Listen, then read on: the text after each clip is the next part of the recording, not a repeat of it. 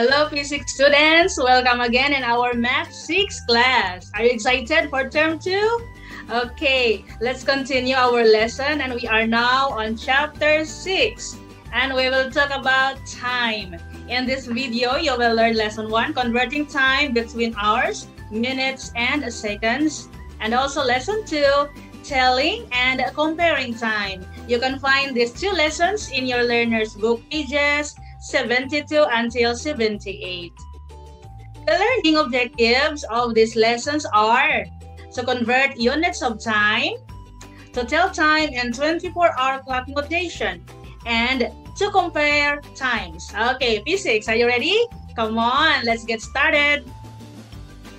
Let's start with converting time. Here are the conversion for time. Let's start with 1 day. 1 day is equal to 24 hours. We use H for hours. Next, 1 hour is equal to 60 minutes. We use min or MIN for minutes. And we have 1 minute, which is equal to 60 seconds. And we use S. Okay, so let's start converting time. I have here a problem. Let's read together. Mardi finished her project for 2 hours, 25 minutes. How long did she finish her project in minutes? So, let's convert 2 hours, 25 minutes into minutes. 2 hours, 25 minutes is equal to 2 hours plus 25 minutes. So, remember our conversion earlier that 1 hour is equal to 60 minutes. So, for 2 hours, that is, yes, let's multiply 60 by 2. That is 120 minutes. So, we have 120 minutes plus 25 minutes. So, it's 145 minutes. So, Mardi finished her project for 145 minutes. Another example. John Ray played basketball for 105 minutes. How many hours and minutes did he play basketball? So we convert or we express the 100 minutes into hour and minutes. So 105 minutes is equal to, let's take 60 minutes plus 45 minutes. So it did not reach 120 minutes. So as again, 1 hour is equal to 60 minutes. So we have 1 hour plus 45 minutes. So the 105 minutes is equal to 1 hour, 45 minutes. So John Ray played basketball for 1 hour, 45 minutes. Another example. Kathy finished running 2 laps in 3 minutes, 48 seconds. How many seconds did she take to finish running in 2 laps? So we convert 3 minutes, 48 seconds into seconds. So 3 minutes, 48 seconds is equal to 3 minutes plus 48 seconds. So again, in our conversion, 1 minute is equal to 60 minutes. So if we have 3 minutes, we just multiply 60 by 3 and it gives us 180 seconds plus 48 seconds. So we add them, it will give us 228 seconds. So Kathy took 225 seconds to finish running 2 laps. Now let's study on telling the time. I have here a 12-hour clock. So let's review about how to tell time in 12-hour clock notation. So in a 12-hour clock, remember that there are 24 hours in a day. So from 12 midnight, children, until 12 noon, we will use AM to tell the time. So we say 1 a.m., 2 a.m., 3 a.m. until 11:59 a.m. Then we have the 12 noon.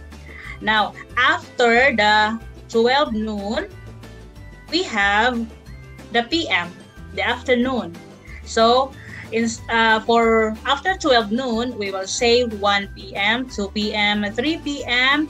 until 11:59 p.m. Then we have the 12 midnight again and another day begins. So from midnight to midday or noon, we will use AM. And from 12 noon or midday until midnight, we will use PM in telling the time. How about in a 12-hour clock system? How do we tell the time? Okay, like this. A day starts at midnight. So our clock, we will use 00 hour.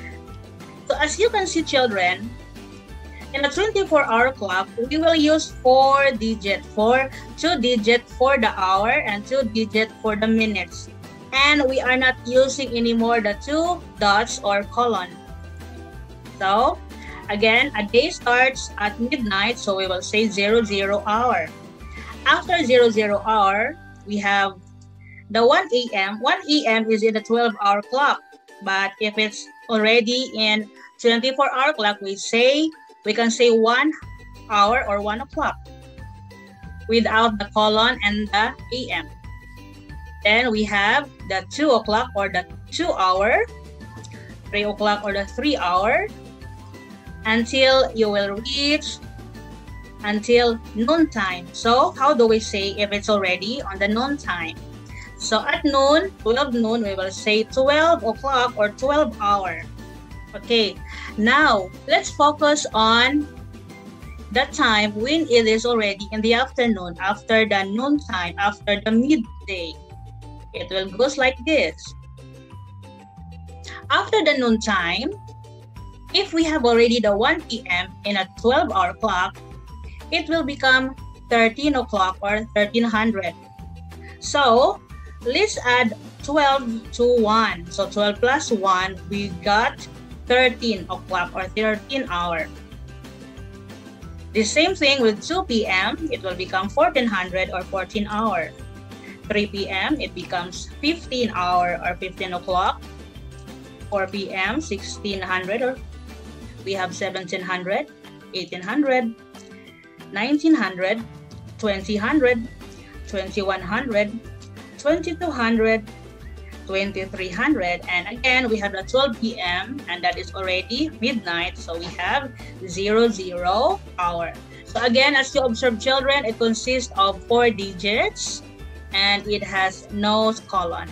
Okay, now let's try to tell the time in 24-hour clock notation.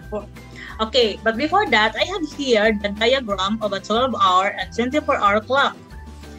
Okay, in a 12-hour clock again, it starts from midnight until 12 noon, and that is AM.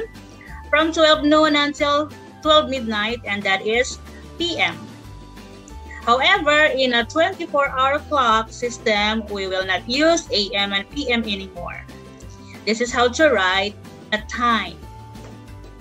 Okay, now let's try to express the time using a 24-hour clock. Look at the time. This is 10 minutes before 6 in the evening, or 15 minutes past 5 in the evening. In a 12-hour clock, it is written as 5:50 p.m. Now, again, how to change it into a 24-hour clock? Let's add 12 hours to the hour. So the hour is 5. So we will add 12 to 5, and that is 17. For the minutes, we will not change. So that is equal to 1750. So 5:50 p.m. expressed to a 24-hour clock is 1750 hour. Okay. Another example. Look at this one. Let's express this or change to 24-hour clock. So this time is 1:45 in the morning. So in a 12-hour clock, this is 1:45 a.m. Now to change this into a 24-hour clock, we will not add 12 because we did not reach the afternoon. We will only add 12 hours, children, if the time is already afternoon or after the noon time. So the time doesn't really change. So you have 1:45 without writing the AM. Okay, so that's how to tell the time in a 24-hour clock notation. Now let's compare the time. Sammy left the office at 10 minutes to 5 in the afternoon. Vince left the same office at 4:45 p.m. on the same day. So Look at the time. So who left the office earlier? Okay, let's solve. Look at the diagram. So we have 4 p.m. until 5 p.m. So I have small marks. The small marks represent 5 minutes. So when we say 10 minutes to 5 in the afternoon, that is actually 4:50 p.m. If you can see, if you look at the clock here, this is actually 4:50 p.m. So it's around here. That is 10 minutes before 5 p.m. Then we have 4:45 p.m. Okay. Now, if you can see, 4:45 p.m. is 5 minutes earlier than 4:50. So who left the office earlier? Yes, it's Vince. So Vince left the office 5 minutes earlier than Sammy. Okay, I have here some example, children. Try to compare the time. Which time is earlier? So we have 16:20 or 6:20 p.m. Okay, find which one is earlier. Another 18:15 or a quarter to 8 at night. So which one is earlier? The other one, which time is later? So we have 18:55 or 5:58 p.m.